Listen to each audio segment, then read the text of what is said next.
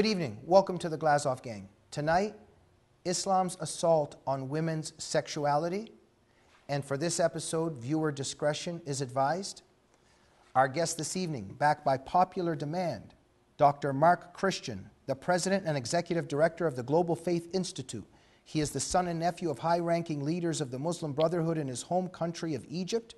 A former Islamic imam who converted from Islam to Christianity, he dedicated his life and work to the proposition that, quote, the first victims of Islam are the Muslims themselves. Dr. Christian, a real privilege to have you back on the Glazov gang.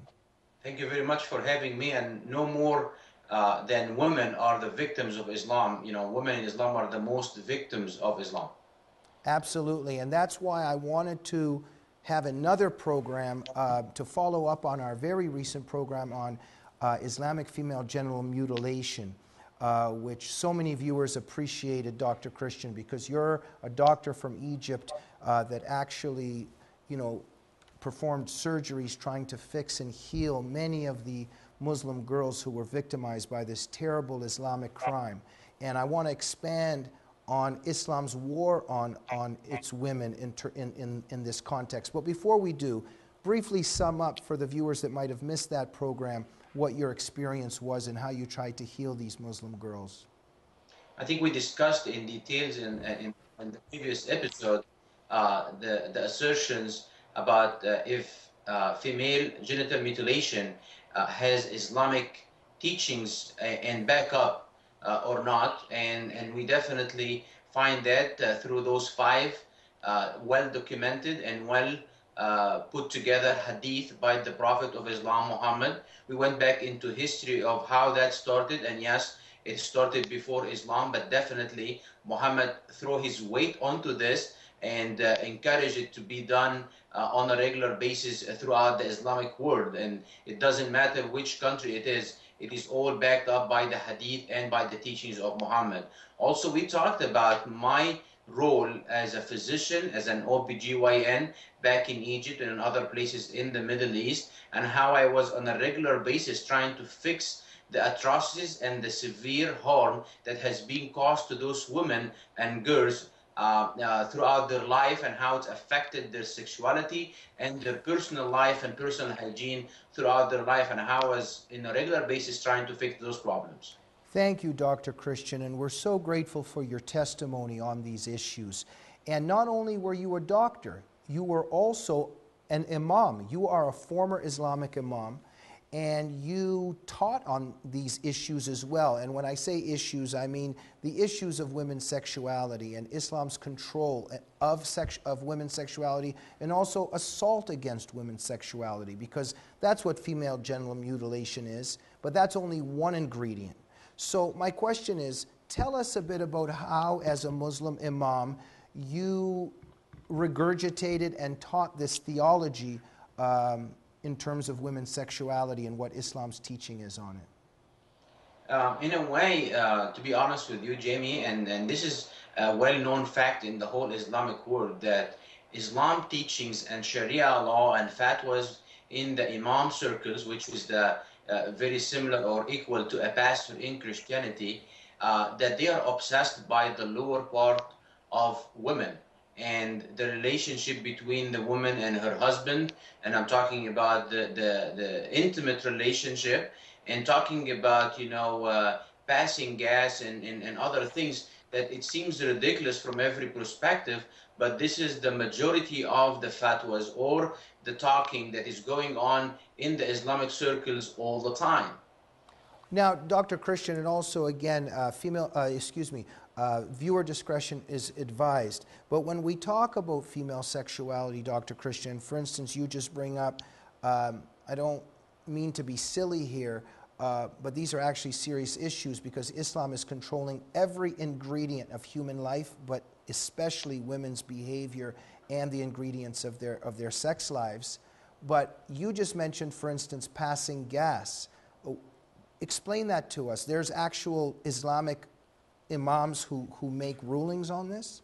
Are you kidding me? You know, throughout Sharia law and you know, and throughout the teachings of Islam, it talks about passing gas, and how men and women has to control this, and are they allowed to pray or touch the Quran after they pass gas or not, and what they need to do it, and how they can clean up themselves after passing gas, and the prayers and so forth. It is an important part in Islam that talks about that issues. So just a sec, Dr. Christian, I'm actually, this is, so what if a female accidentally passes gas during an inappropriate time? What happens? It doesn't matter about the female. Actually, as a matter of fact, regarding that issue, it's male and female. Okay. They are not supposed to touch the Quran, the holy book. They have to clean up after that, and they cannot go to prayers without doing the ritual washings again after passing gas. And there is actually some teachings about passing gas while swimming during Ramadan, and how that can break their iftar, and they have to do the fast the day again, and get money out for doing that kind of a big sin, which is passing gas underwater during their fasting.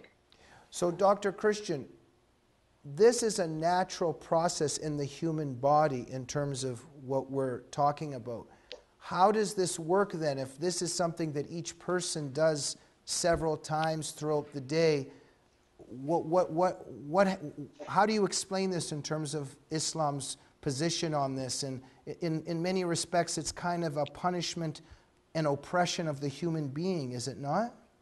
It's considered similar to going to the bathroom, and for the person to be a good slave to God when he prays or touches his holy book, the Quran, they have to be in a certain status of cleanness, and this is why they have to perform some ritual cleaning before touching the Quran or praying. Yes, it is a natural thing, but it is dealt with the same way that you are going to the restroom or going to any kind of personal hygiene situations. And that brings me to a point that I was watching an interview on TV, in the mainstream media TV in Egypt, that was airing throughout the Middle East. And we're talking about a group of the top leaders of Al-Azhar University discussing the very things that we are just talking about. And I find it ironic, while the world is facing huge big problems and facing a whole bunch of things and very pressing matters, and this is what the top leaders of Islam are talking about. And one of the things that brought up into this, one of the imams who kind of an imam causing so much trouble and problems lately, and he is questioning Islam and questioning the teachings of one of the biggest imams in Islam, Sahih Bukhari. I don't know if you know him or not. And he's questioning the legitimacy of this, and he brought a very important thing. It is allowed in Islam, throughout the teachings of Islam and teachings coming from Al-Azhar University, that somebody can clean up and after going to the bathroom and use the Bible and the Torah and the Injil, which is the Old Testament and the New Testament, as papers to clean up themselves. And he was asking, why would Islam teaches that? And the biggest two imams, and I will put the link to that interview on your website after we air this, and they said, this is allowed because it is not a legitimate Islamic or scripture right now. So actually, Islam teaches that yes, you can use the Bible, Old Testament and New Testament, as a toilet paper.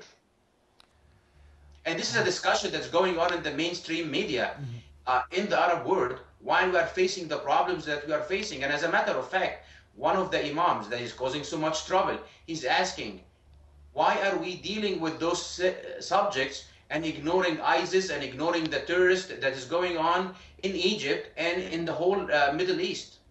Well, thank you, Dr. Christian. And we may have, on one hand, got sidetracked there for a minute, but on the other hand, not at all, because the overall subject here and our theme is Islam's invasion of every ingredient of human life and its attempt to control every ingredient of human life. And so I want to now transfer over to the assault on women and the ingredients of their sexuality. As an imam, give us an example of some of the things you were teaching and some of the things in Islamic theology that we could see as the attempt to control and oppress women. There is different hadith and different teachings in Islam that deals with the woman as a property for the man. As a matter of fact, when the woman signed her marriage contract, for example, this is the end of her free will, as to say. She does not have a saying of whether she can have an intimate relationship with her husband or not. He can call her anytime. There is no that concept of rape between husband and wife in Islam whatsoever, because when she signed the contract, and this is what hadith says, if she signed the contract for marriage, then she is obliged to give herself to her husband anytime. On the other side, her husband is not her own property, so she cannot do that with him at any time as she will, because she has to ask his permission and she has to get his own approval before intimate relationship, while on the other side, he has the right to her body at any time, anywhere. There is a hadith, as a matter of fact, that is, I think it is very demeaning, and it says that the woman has to give herself to the man, even if he asks her body on the back of a donkey. And this is exactly the translation of the hadith. By itself, it's demeaning to the woman. She cannot even ask for anything, even treat it as a human being. He wants her, he can get her. The Quran says, your women are your soil. You get to your soil whenever you want to, except during menstruation. Because in Islam, during the menstruation, during that time of the month, the woman is unclean. She should leave the presence of her husband. She has to be living on her own and ousted from her life until she gets cleaned, and she has to wash again in a certain way.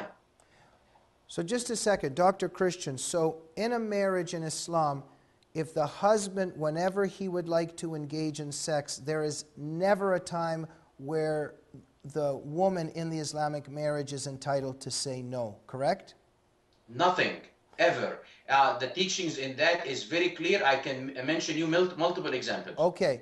Now, and also, if a wife would like to have sex with her husband, she can't just, how we could say, let's say, approach her husband.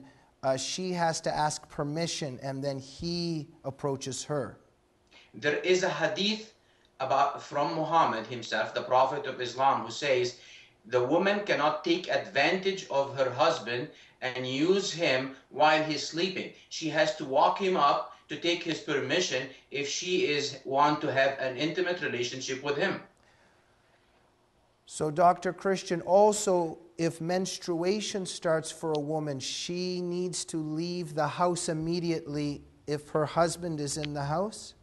No, it depends on the culture. She doesn't leave the house, but she leaves the presence of her husband. So she goes in a different room, treated as unclean. She cannot practice any of the Islamic rituals whatsoever, and her husband should not touch her whatsoever during her menstruation. In some areas he can, if he really wants to be close to her, but it is discouraged in Islam to touch the woman while she's unclean, and it's very clear in the Quran about that.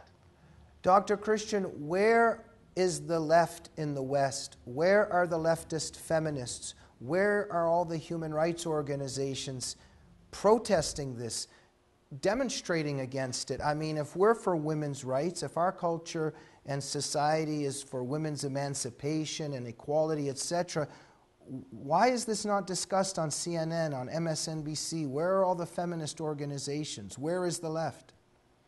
Well, this is a very good question that I will leave the left to answer this on all those people who are advocating for the right of women. But I'm going to tell you what I do myself as a Christian and a born-again Christian. I use the story of Jesus being walking, and the woman who has been bleeding for quite some time, touching him, and he turned around and he said that you are saved and you are not less of a human being, to show what Christianity, and not the left and the feminist. This is Jesus. Jesus, he is our role model of human equality between man and woman and all human beings alike. And I use that story when I'm reaching out to the women in Islam and tell them about Jesus that they know as a prophet, but I'm telling them he is way more than a prophet and giving them an example of how he treated women. And I always boost their ego a little bit and tell them that they are not less of a human being just because they are menstruating. Your menstruation is a sign of life, a sign of fertility. It is something that they should be honored and should be a sign of life. And they should not feel like they are less of a human being or unclean as Islam teaches. Why? Because Jesus said so, and we have that story, an example of how Christianity treated women and boosted up the woman up to an equality to the man. Well, Dr. Christian, thank you very much. And look, I've studied Islam throughout my life, and I found, as many people, of course, have, that there is a death wish on many realms in Islam, and it manifests itself in martyrdom and suicide bombings and in jihad, etc., etc. But one could find it even in what we're discussing, that if there is a demonization and a dehumanization of a woman while she's menstruating, in many respects, this is a hatred of life itself, because this is a sacred time, because menstruation represents birth and life. And so even in that context, already Islam is anti-life. Is there legitimacy to that criticism? 100%. I couldn't agree with you more. Women are treated less of a human being in Islam just because it's menstruating, and it says very clear in the Quran that because they menstruate or because they have this time in the month where they cannot practice their rituals as Muslims, they are less of a Muslims, and this is why they call them they are less of a human being, and they are incomplete in their mind and their humanity. And this is just because they are menstruating. Dr. Christian, while you were an imam and you were teaching these things, what was your conscience saying to you at that time? That's a good question, and it tells you a lot about the mentality when you are a Muslim. You kind of put your mind on the side and you don't deal with things other by obedience. And I was an obedient Muslim who is very devout and try to pass the teachings of Islam to the other fellow Muslims who are asking me questions. And my conscience was kind of, asleep while I'm dealing with those issues, because you grow up with Islam and you're under the bondage of Islam, and you're under the chains that is holding your right thinking as a Muslim, and you cannot even deal with these things with logic. And I was dealing it with one thing that most of the Muslims or all Muslims are dealing with. When Allah says so, then Allah knows more, and my job is to be an obedient slave and submissive to Allah and do what He says I'm supposed to do. And the only way I know the will of Allah is through Muhammad, the Prophet of Islam, because he does not speak for himself like the Quran says, but he speaks the words that God put in his mind and his heart, and through Allah speaking to him, or Allah sending his messenger Gabriel to him to tell him those things. So I kind of put my whole mind and conscience on hold, and just being obedient and a good slave to God. Dr. Christian, our time is up, just under a minute. What is the conclusion? What is Islam's view of women, and why does it treat women in the way that it does? The first victims of Islam and the most victims of Islam are the Muslims themselves. And there is no more than the women as victims of Islam.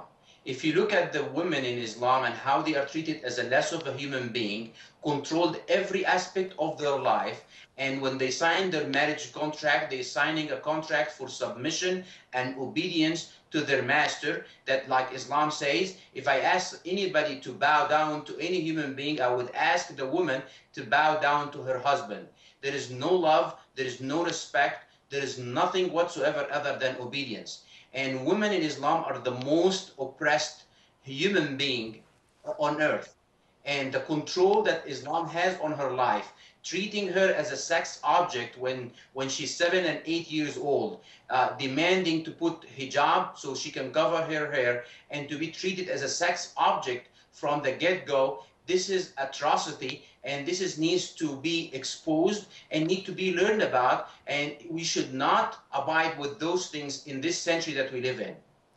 Dr. Christian, thank you for being such a noble and courageous truth teller in our time. And it is an honor and a privilege to have you on the Glazov gang.